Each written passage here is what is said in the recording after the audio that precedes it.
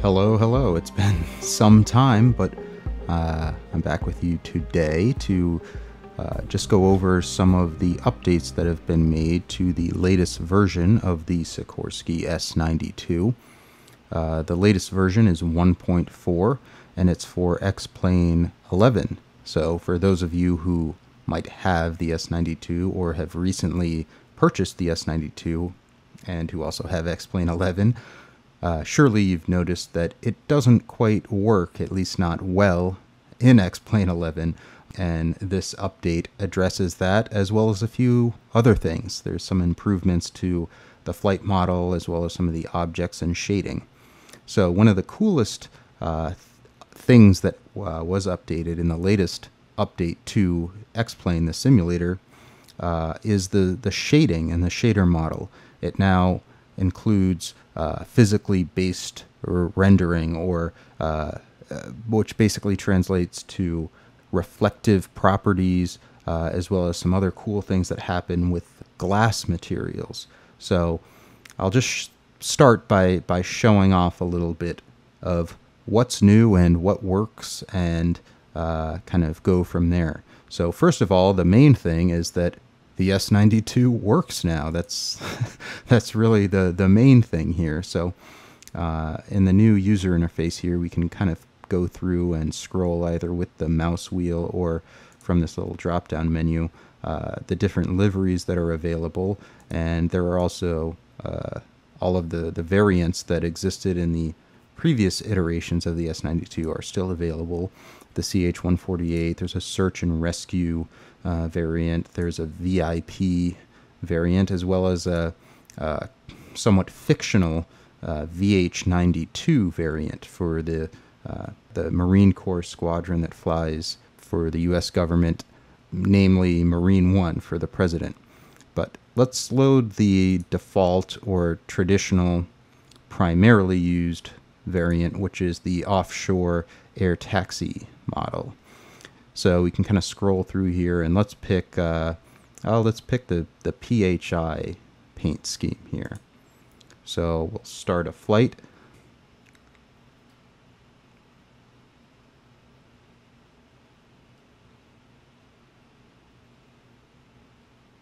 Okay, so here we are.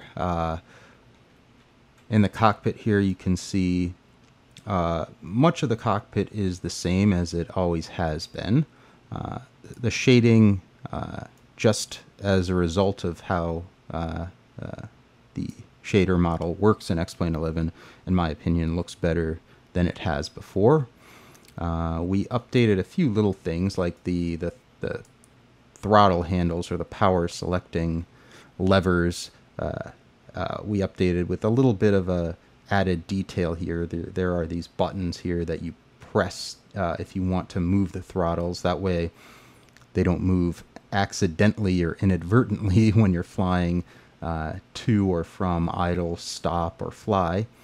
So that's just a little bit of an added detail. And more of a major addition here is the FMS. The old FMS that used to exist in X-Plane doesn't work anymore, doesn't even exist anymore. So there's a newly modeled and newly mapped version of the FMS. And if you are wanting to use the FMS, what I strongly suggest, other than using the little buttons here in the 3D cockpit, is to, if you actually click the screen, it will bring up a little pop-up window here that makes it a lot easier, and it's kind of more intuitive to click the buttons and the settings that you want for your flight.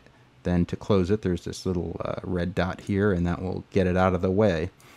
As far as other additions or changes are concerned, if we go outside the aircraft, we'll see that the shader model is a little bit different now. So the normal maps have changed somewhat to include metal reflective textures. So for the most part, many of the paint schemes are have a shininess or a sheen to them, which we've incorporated here.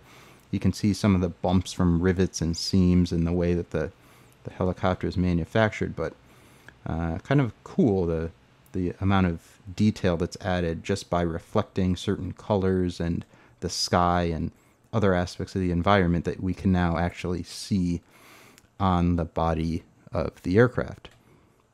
As always, the cabin door, no matter which variant you're trying to fly or use, is linked to the flap parameter of the simulator. So if you want to open the door, what you can do is one of two things. If you navigate back into the cabin and actually look at the door handle, whether you're inside or outside, you can click on the handle and it will open. This is the air stair version, so there's two stages. There's one handle to open the top part, and then this other little handle will open the stairs for you. And if you don't feel like going through that whole process, if you just have a button on your keyboard or a button on your joystick or yoke or whatever you might be using to toggle the flaps or cycle through the flaps, you can do that as well. So let's raise the flaps one stage. That'll raise the air stair. Then another stage, we'll close the top part. So that's how that works. And then as far as the ramp is concerned, the cargo area, you can either click the switch on the overhead panel here. There you see the ramp switch. You can click that and the ramp will open. This is tied to the canopy parameter of the simulator. So this helicopter obviously doesn't have a canopy like one you would find in a fighter jet or something like that. So we've sort of commandeered it to do our bidding here and open and close the cargo ramp. So if you don't want to click the switch in the 3D cockpit, if you have a button on your keyboard, joystick, or what have you linked to the canopy, that will allow you to toggle the canopy like so. As far as the lights are concerned, those are still linked to the same parameters as they always have been. The landing lights are connected to array 0. So there are multiple landing lights on this aircraft. Not necessarily landing lights, but as far as the simulator is concerned, they're landing lights so that they spill light onto the scenery at night, onto the terrain and onto the aircraft. So the ones in front, which actually function as landing lights, are array 0. So you'll see, let's actually go to it here. Under the joystick settings, I have it linked to one of my joystick buttons here. Somewhere. Nope, it's actually a keyboard setting. What am I talking about? It would be under landing light. And here you can see there are numerous array values for the landing lights. Landing lights 0, landing lights 1, and so forth. So here the simulator actually calls that landing light 1 because there's a no array value of 0. But if you're dealing at a data reference level, the array is actually 0. But in this case, the lights that are actually the landing lights on the front are these, landing light 1. And I linked that to the keyboard input of Control L. The other lights, there are actually two sets of them. I linked to the landing lights as a whole, and I made that optional. You can make it whatever you want. If you click this and enter a keystroke, it will record it, and that will be the button you use to turn on and off the lights. So Control L, you'll see, will turn on and off these front lights, which are actually the landing lights. Then these other lights here, this one, which is for passenger loading, and then these ones back here, which aid in cargo loading at night, are linked to the rest of the global landing light toggle switches. So those turn on and off like so. In the cabin, Those are exterior lights, so they're over here on this side. You could find those here: cargo load and crew load, which essentially translates to passenger loading, which is here in the front. So crew load will turn on this light here next to the door. Cargo load will turn on these lights back here near the cargo ramp. Another sort of cool additional update you can find in the other aircraft variants. So let's open up the search and rescue version.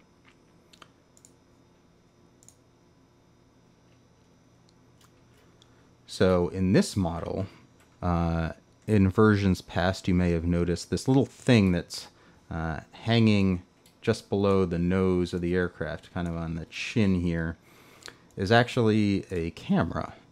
And in the past, it just kind of remained static. It was there just for sort of aesthetic purposes, because that's just the sort of equipment you would find on a search and rescue aircraft like this.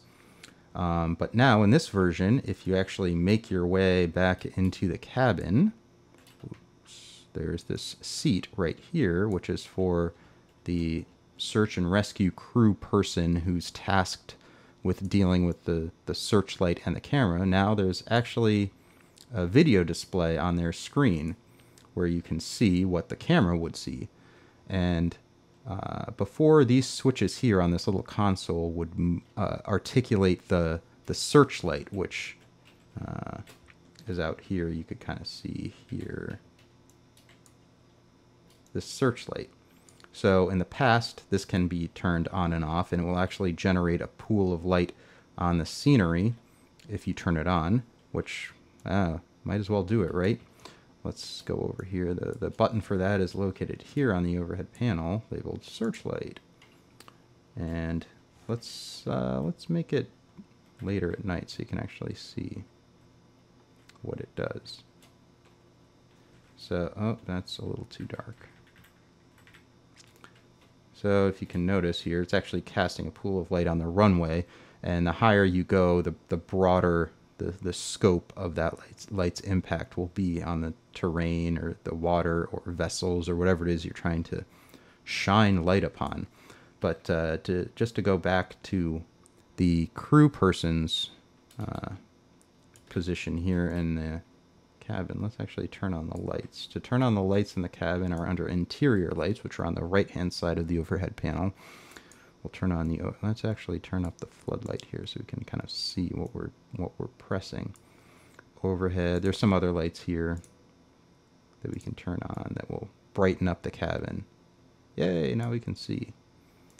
All right, so if we were sitting here and if we were this person, it's actually kind of a night vision view through the camera at night.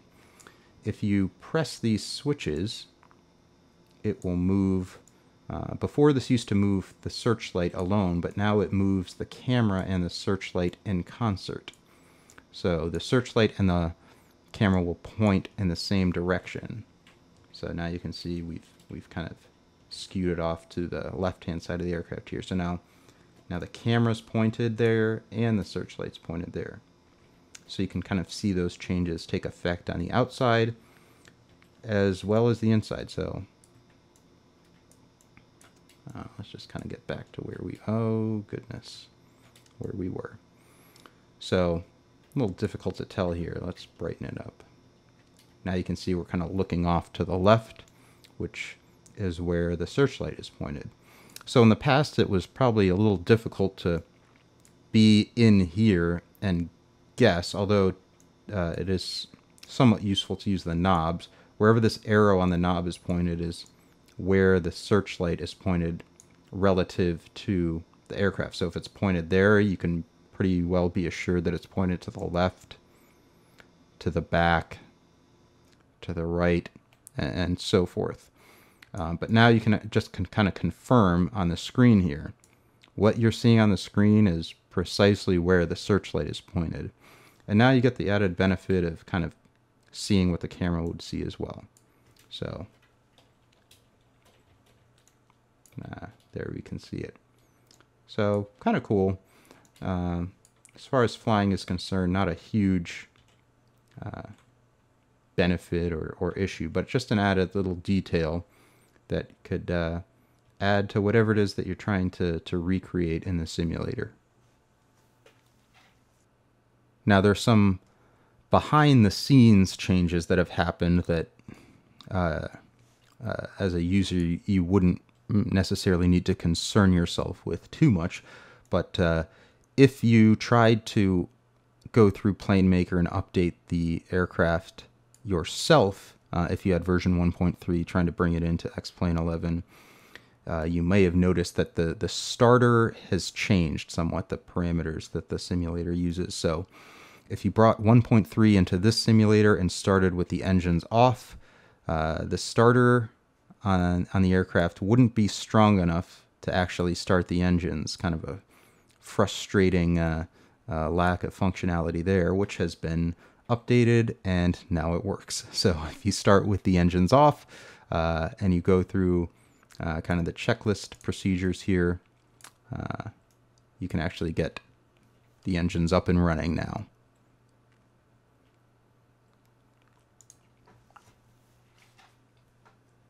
Another detail that's been added, which you can find on either the traditional offshore air taxi version or the VIP version, is the ability to crash. Not that you can't crash any of the variants, but in these particular models, you can crash and you'll actually see a fiery, catastrophic result of whatever led you to come into grief in the simulator. So let's just kind of something goes wrong here, terribly wrong, and oh gosh, this happens. So now the aircraft kind of breaks apart, there's some fire. Hopefully this isn't something you encounter on a regular basis, but just a little bit of an added detail. If you do come into grief now, you can have sort of a more visceral, visual sort of impact or result of those troubles. On the whole, the mapping for the various paint schemes, I know some users and third-party developers have created some paint schemes for the S92 that don't ship in the initial package that you might acquire. The mapping for the textures is by and large the exact same. The normal maps have changed, which just is a way of dealing with and assigning reflective properties to the aircraft and the parts that need them. But if you have a custom paint scheme that you've made or downloaded, it will still work. It'll all be mapped the same. The one thing that you just want to be aware of is that the normal map has changed. So certain things are assigned, and the shader model is expecting the normal map to tell it exactly what parts should be exactly how shiny, which parts should reflect light, which parts shouldn't, and so forth. So if you have a custom normal map, you will want to take another look at that and look at the ones that ship with this update, just as a point of comparison, to make sure that if you're using a normal map that's custom made, you'll probably have to change it a little bit so that the objects, if you're using HDR shader mode in the graphics setting, so that those display properly. But as far as the way that the objects are mapped to their respective paint schemes, those are the same. So if you have a custom paint scheme, no need to worry about having to repaint those. As far as another sort of general housekeeping sort of improvement, an issue that's arisen or that I've noticed here is that when it's nighttime, and let's make it a little darker here, and you have the cargo ramp light, there's actually a light inside the baggage compartment, which if you are in the VIP or offshore air taxi version, there's actually a wall here, so you wouldn't be able to see straight back into the cargo hold. But in any case, it's the same issue regardless. When you were in the back of the aircraft on the old version in X-Plane 11, maybe even in X-Plane 10 as well, that light would kind of spill out, despite the doors being closed. Whether you call it a bug or just an anomaly or a problem, the light would spill out in an unrealistic way. Because, of course, if the doors are closed, you shouldn't be seeing any light. So that's been adjusted a little bit. So now there's actually a 3D light here that won't actually start generating light in the simulator unless you open the ramp. In which case, you'll now see, it's maybe hard to tell a little bit here, but there's actually light coming out here that's spilling out onto the runway. Here it's maybe a little bit easier to see that it's actually, let's make it a bit darker still. You can see that it's generating light and it's actually hitting the runway as well as the back of the sponsons here, the landing gear. And you'll notice now that as the ramp closes,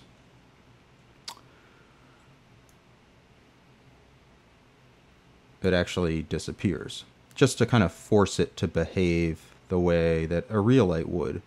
Real lights can't shine through solid cargo ramps, so now that works as you would expect it to.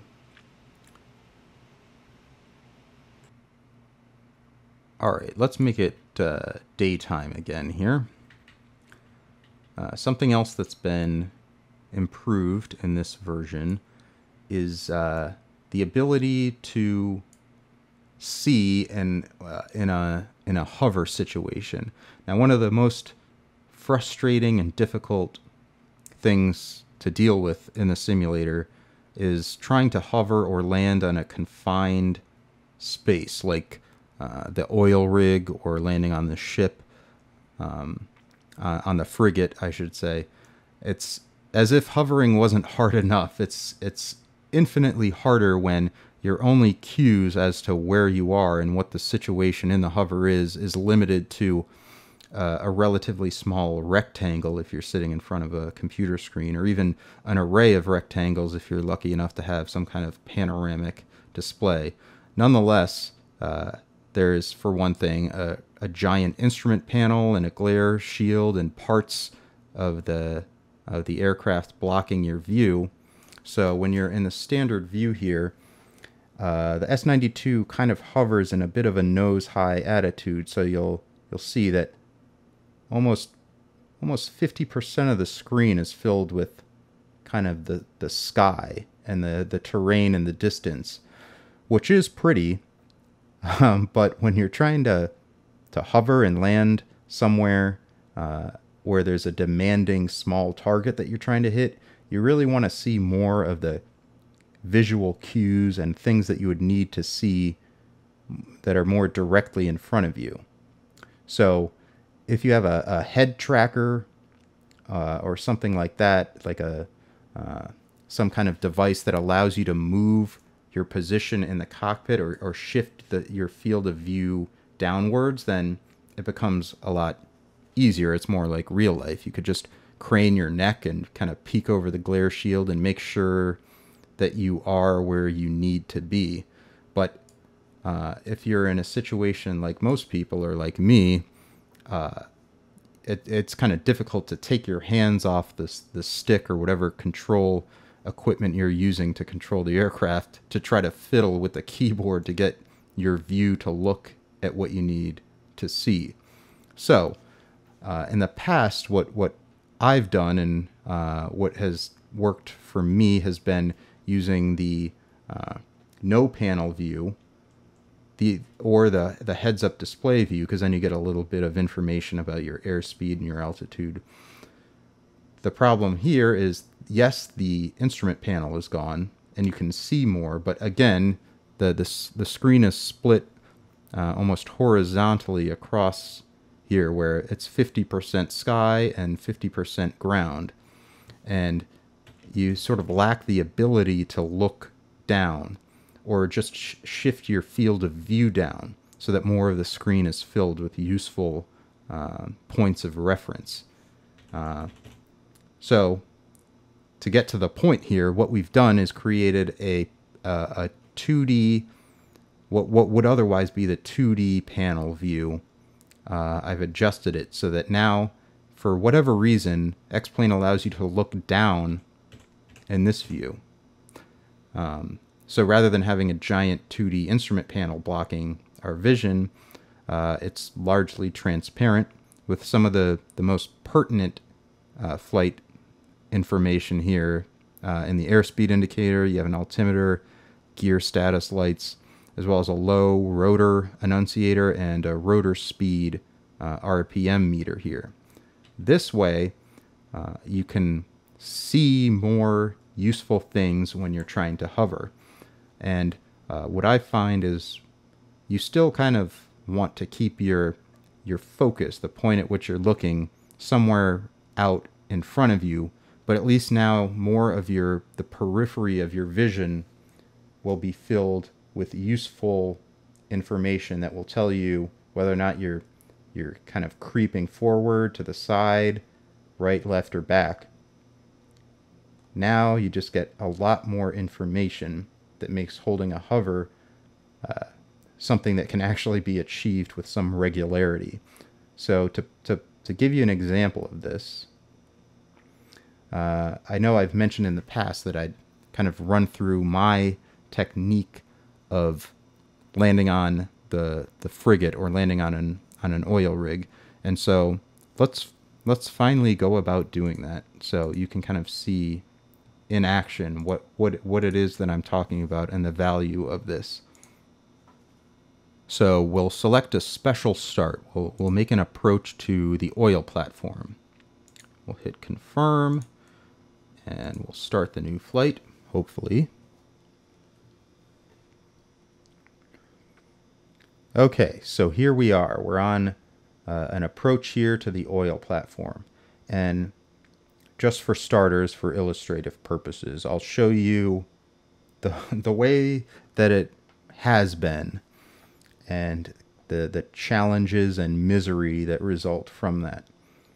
So here we are making our approach, and the difficulty, you'll see, will become exaggerated as we get closer and closer. You'll see, to slow the aircraft, you really kind of need to pitch to a nose-up attitude, and already we've lost sight of the helideck. So we've sort of resigned ourselves to guesswork now based on how close it seems that the derrick is and some of the smoke and the crane. Are we over the helideck? Who knows? I hope so. We can just kind of guess based on intuition and kind of a wing and a prayer here, but there's really no telling if we're over the helideck or not. Even if we switch to the forward no panel view, we're still so close or directly above the platform that we can't see and we can't even look down. So this is really where the value of this no panel view is. Now we can still see our altitude, we can still confirm that our landing gear is down, but hey, now we can actually see the platform. So if we want to land on it and actually not catastrophically roll off some piece of the rig and have who knows what happens, now we can actually make an approach, hover, and land above the helideck and actually see and know that we're doing it properly. So let's kind of just translate forward here a little bit. I haven't done this in a while, so please forgive the skill or lack thereof as we try to put it down here.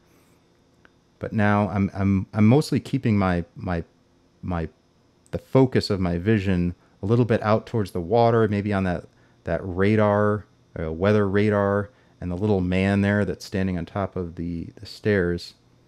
And that's so we're not doing vertical reference flying or anything like that. We're still kind of looking out and using the horizon as a reference, but now we can actually see, based on this little man and the weather radar here, that we're over the platform, or over the helideck, I should say.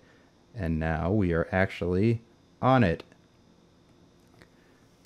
This way we can more consistently land, and well, we kind of missed the mark a little bit, but at least we're on the helideck, and that's really the point.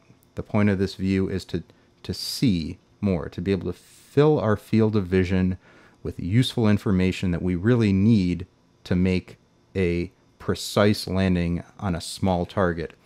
And the helideck on this oil platform, relative to how big this aircraft is a small target, probably smaller than you would ever actually try to land an S-92 in real life. But at least this way you can do it with some regularity and some practice. We can look at a situation where we try to land on the frigate as another example. Without being able to see the ship and the deck where you're trying to land, this would be nearly impossible. So let's take a look at that now. So here we go, and I think you get the idea. Rather than showing you how not to do it or how terrible it would be otherwise, let's switch to this view.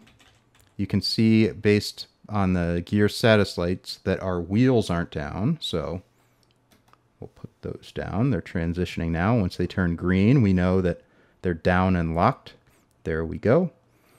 We'll continue this approach. Now, this is very similar to landing on the oil rig. The one difference here, which is kind of a big one, is that this landing zone is actually moving through the water, and depending on what you have the sea state and the weather settings set to, this your landing zone could be bobbing up and down pretty dramatically. But in this case, the sea state isn't too high. The ship's rocking a little bit, but the main difference is that your airspeed, unlike when you're landing on the rig, depending on what the winds are, is not going to come to zero. So you're not really technically hovering. You're only matching the speed of the ship. So you're hovering relative to the ship. Now, I just did a terrible job, unless we were doing an offset approach, which actually is maybe a decent idea, especially if you're not too confident that you can stop on a dime where you have to. This way, if you had a missed approach, had to do a go around, you wouldn't slam into the hangar bay here. You can kind of come to a relative hover and then kind of translate over to where you need to be. Now, the ship, just like the oil rig, is kind of small for a helicopter as big as the S-92. So when you're landing, if you're going to do it right and you're going to land on the center of the pad's markings here, you're going to feel kind of disconcertingly close to this wall and the hangar bay here. So it takes a little bit of getting used to. Whoa. But there we go. That's right about where we need to be. And we're down. We did it. Thanks not so much to my skills or lack thereof of flying, but because we could actually see. And one thing that almost just happened to me that I should point out is that the pitch of the deck here that you're landing on is actually tilted forward. So my thumb is on a button that I've assigned to the brake, and if those were off, we'd be rolling forward, as you can see, and we don't have much clearance left between the blades and the hangar bay. So what I suggest doing is, once you've landed, you'll probably want to make sure that the parking brake is turned on. Like that. That way you don't roll forward and end up seeing the wreckage animation that we created here. So that's that. Okay. Something else that's changed, which is a small adjustment, but important nonetheless. It might be a little difficult to see here, but the blurred rotor disc of the CH-148 and the VH-92 in the past hasn't been that smooth of a gradient, and that's always just kind of bothered me. So here you can kind of see we've fixed that. Before, there was a bit of a clump about midway down the span of the blade, where a clump of pixels just always kind of stood out. Here it's a much smoother transition from the root to the tip of the blade of that blurry texture.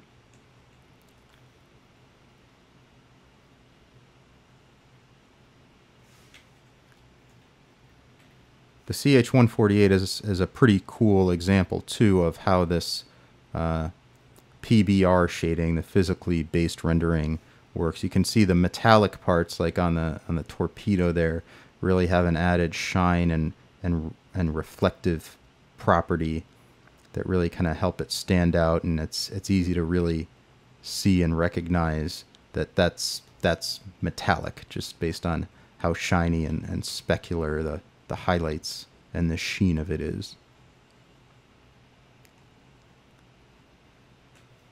The same holds true for the infrared sensor here that's kind of hanging below the sponson. If that catches the sunlight, you'll see that the little panels there really light up. Let's see if we can move the position of the sun to show you what I'm talking about. There you go. As soon as the light hits it, it becomes very reflective and shiny, the way that the glass panels really would be.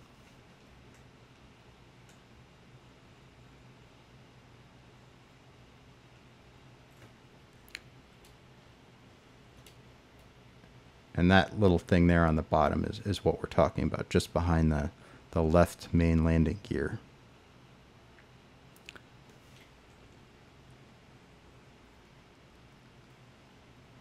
One of the other big points of shiny reflection is the exhaust, the main engine exhaust. You'll see that's actually reflecting the colors and some of the detail of the environment and the metal there of the exhaust, which is pretty cool.